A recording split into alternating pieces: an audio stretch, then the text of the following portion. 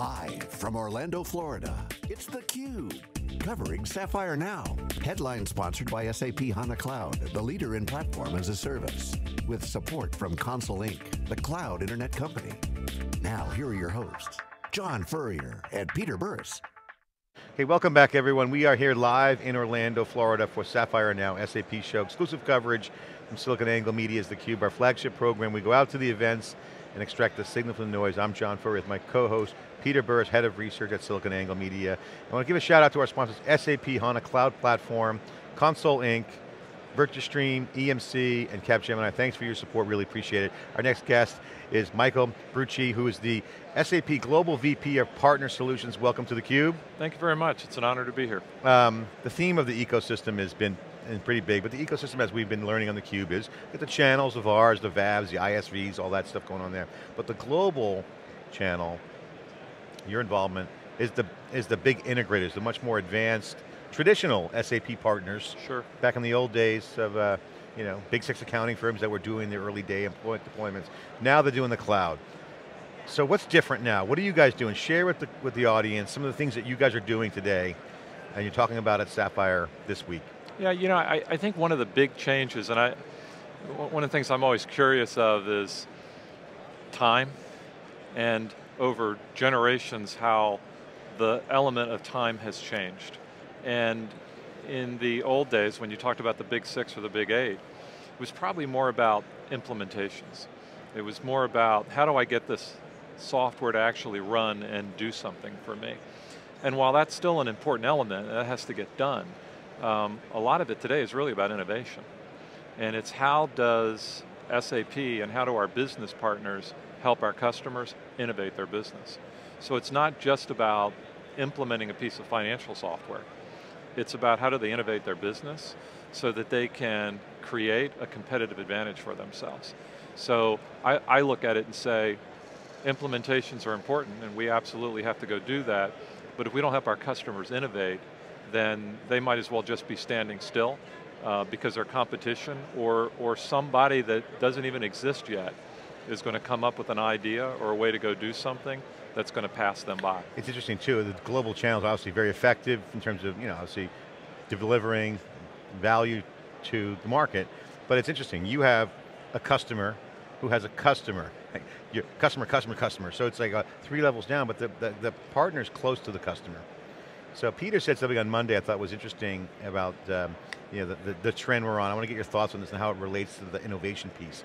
In the old days it was known processes, and you used unknown technologies that were being figured out to automate those processes, deliver those technologies, accounting, ERP. Now you have unknown processes developing with known technology. Sure. And technology is obviously getting developed more and more. But the unknown processes like IoT, these are use cases where it's a complete digital transformation on the workflow. So it's kind of unknown. So this is where the innovation comes in. I want to get your thoughts. What innovation aspects do you see and processes that are developing that are getting a clear line of sight for the partners? Obviously big data is one, we see that all the time. What would you share? What insights? Spend a minute to talk about that. Yeah, it's a great question because I believe that this is one of the big differentiators that SAP is bringing to the market, in that I talked a little bit about time and the importance of getting information on a real-time basis. It's interesting, I learned from one of my colleagues this morning that the R in our earlier products was for real time. But their perspective on real time was the fact that it wasn't on punch cards. I mean, this was at the beginning of our company, and you think about where we are today. For our customers, when they innovate the business, and you look at things like the Internet of Things, and you want that connectivity, it's not good enough to connect to the systems they have today, because if I can't process that data in real time, then it doesn't, what do I do with it? What service can I provide to my customer? And that's part of the innovation or the enabling of innovation that SAP brings to the table with S/4HANA, is the fact that not only can I help you connect those devices, those Internet of Things, but I can help you do something with those devices, do it in real time, and provide that feedback directly to you as an organization and to your customer immediately. And what's interesting too, on the ecosystem play, and this is highlighted as well, and I'll get your thoughts on, is as these discoveries come up, people in the trenches who see customer needs in a vertical or a domain-specific expertise set, they see an opportunity to innovate, then they got to actually program it. So they need a developer approach, right? So the developer approach becomes a pretty big deal. So now they see an opportunity, a problem to abstract away the complexity and deliver it. So again, time is important, but they have to program it. They have to actually write software, right? So take a step back and say, okay, how long is that going to take? So what's interesting, the ecosystem you guys are putting together is a time to value equation. What's the perspective on that? I mean, because that becomes now a developer cloud concept, the platform as a service and the ecosystem. What are you guys seeing there, and what use cases can you share? I'll give you a real live example for me and what we do and how we operate our business with our global business partners. When we decide to go to market with a global systems integrator to address a specific business problem, it's important for us to be able to track and measure whether what we're doing is being effective or not. If we create some sort of a campaign that distributes that message to our customers or our prospects, how many of them come forth, are actually interested in it, and do we create business opportunity? And once we've created business opportunity, we get it closed, now we really want to track and measure where is it in the implementation? When do they go live? Once they've gone live, let's create a story so we can share that with the rest of the marketplace so that people can see the value that other customers are getting for what we do. We didn't really have a system to be able to track that. I came into this role about 2 years ago, and for the first year, we took something we had and we sort of got the duct tape out and we wrapped it up and we used it to do the best that we could. But we realized it really wasn't adequate for what we wanted to go do. So we actually contracted with one of our business partners, and we had them develop an application for us utilizing HANA Cloud Platform. So it's a HANA Cloud Platform-based application. It's fully integrated with our CRM system, and the beauty of it is, in the old world, if you didn't look at the innovative tools that SAP has available today, if you went back to the old way of doing things, it probably would have cost hundreds of thousands of dollars. And you wouldn't have gotten it done. We would never, well, and that's part of the reason why we didn't have anything. That's right. Was because we could never get it done. That's right. So we contract with one of our business partners who is an expert with HANA Cloud Platform, and they develop an application for us in literally weeks. That's awesome. We defined our business requirements, we used our own technology, worked with a third-party company, that's a business partner, to go develop an application that solves a business problem. Yeah, now we had to go through the exercise of defining what our business requirements were, but the fact that we could do that, and we were able to do it economically, that's one of those big differences between the way that we used to do things and the way that we can do things today, and that's the important message for our customers, is that if you have to take months or years and spend thousands and thousands of dollars to get things done, your competition will pass you by. Somebody you don't even know exists today will pass you by.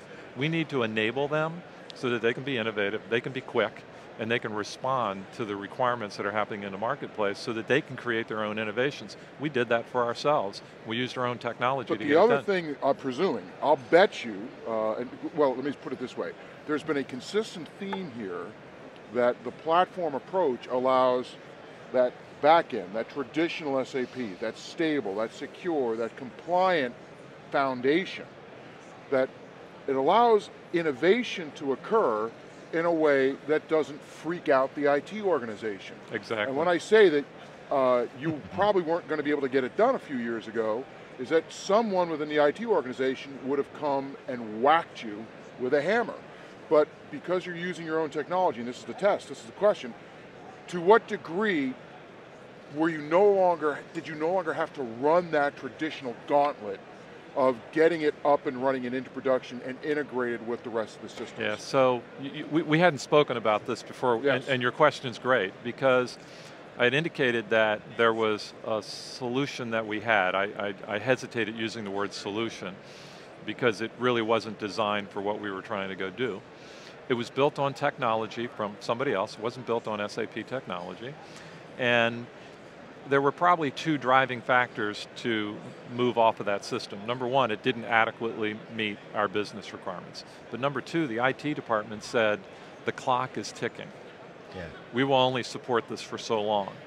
You need to move to HANA, and you need to utilize SAP tools in order to get the support that you're looking for.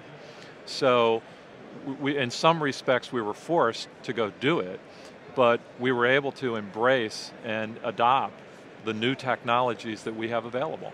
And by doing that, we got ourselves back into something that was standard, that our IT operation could support, and get it done much more quickly and get it done much more economically, where in the past we could never get it done. So one of the things that's been occurring here on theCUBE over the past couple of days, John, we have a lot of interviews with a lot of people that are part of the overall ecosystem. And SAP has an enormous amount of talent that's devoted to trying to drive the productivity and the success and the value of partners and the whole ecosystem for customers. As you look forward, when you think about collaboration, we heard Hasso talk this morning about some of the new technology, in his keynote, some of the new technologies, some of the ways that's going to make it easier for smart, high quality, high success people to work together. Talk a little bit about how you think technology is going to make it easier for you to work with all of the SAP experts and folks who are trying to bring value to the ecosystem for customers. So today, pretty much all of our global systems integrators are creating innovation centers that will allow them to take advantage of these tools and to quickly develop and deploy assets that will help customers solve specific business problems. And so I believe what we'll be able to have, and I'm envisioning one in particular that happens to be in the same town that I live in, we will be able to work very, very quickly with that organization and integrate that group on a global basis. So it doesn't matter if the business problem is in the United States or if the business problem is in Asia Pacific or in Latin America. We can create those assets in a single location and deploy them anywhere across the globe. And it's interesting when I go around the globe and I meet with business partners, sometimes the challenge that they have is to understand all of the assets that are available within their own organization.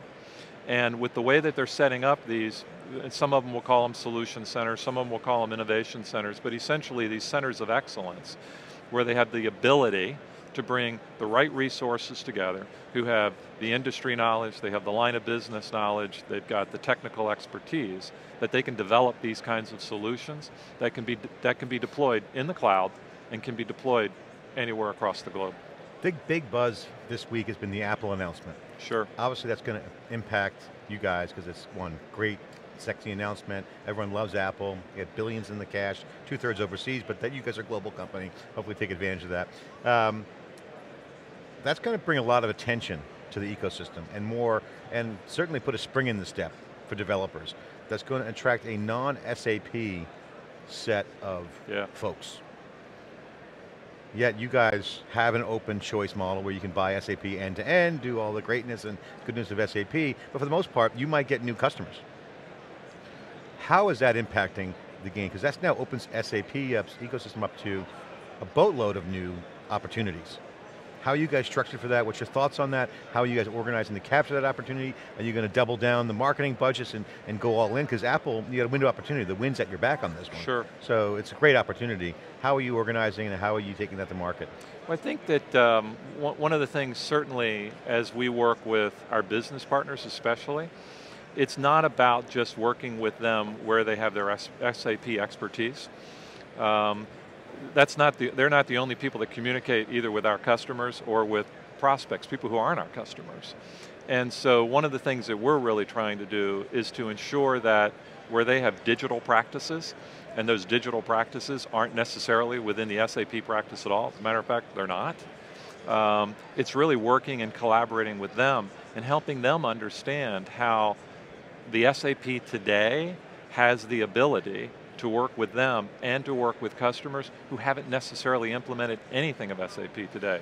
Whether you're the smallest enterprise or you're the largest global corporation, we have solutions that we can jointly come in together and solve business problems. And the consumerization of IT is happening, so that certainly is an exclamation point Yeah. on that, Yeah, relationship. I thought Hasso's example today was outstanding because it took something that he's absolutely got on his app and say, you wouldn't be able to do this any other way. That's right. And to be able to open SAP up It's huge. to the user, regardless of whether it's somebody just walking down the street or it's somebody within the four walls of a corporation, and to be able to use those Apple devices in order to access that information and to make decisions that have an impact on what they do day in and day out, it's pretty significant. I mean, it's going to be a competitive advantage for you guys, and I think one of the things that's not being discussed heavily, mainly because it's one of those things people don't like to talk about, is money making.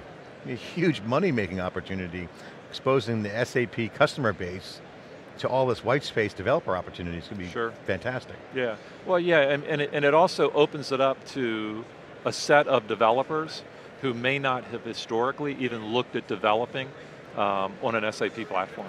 Michael, thanks so much for spending the time on theCUBE. Really appreciate, great conversation, great insights, sharing the data here on theCUBE. The CUBE ecosystem's growing, got a new CUBE alumni. Michael, welcome to theCUBE, appreciate it. We're live here at SAP Sapphire, you're watching theCUBE.